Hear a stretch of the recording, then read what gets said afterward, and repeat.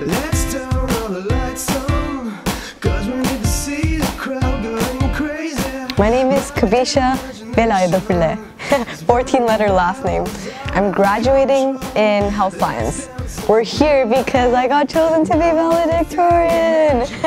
I feel really honored. I mean, to represent Vanier and the whole graduating class of Vanier has really, it's been quite an experience.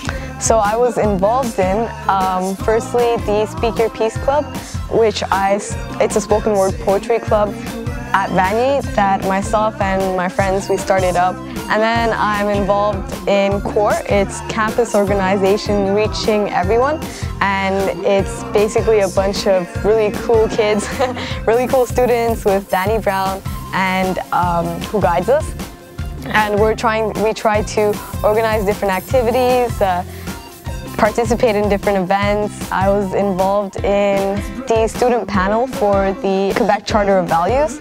And I got to voice my opinion on the issue and in front of a whole crowd, which was intimidating, but it really showed me how I've grown since from high school to college, because in high school I would have never imagined myself speaking in front of like a ton of people with like TV news crews, so that was a really amazing achievement.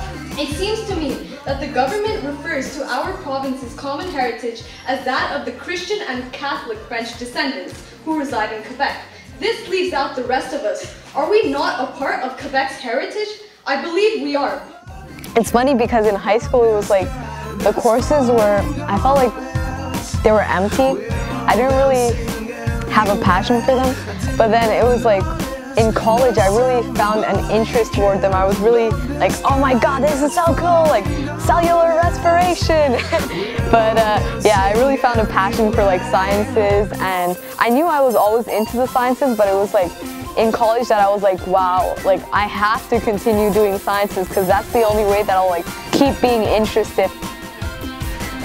Fourth floor would have the bio-resource room. I use that quite a bit this semester just to like hang out after class with friends. I've met some amazing people here who are like motivating, who are energizing, who are just really kind and who accepted me. So, and I'm gonna miss the diversity. Well, I mean, I think McGill is gonna be quite diverse as well, but Vanier is really accepting of everyone.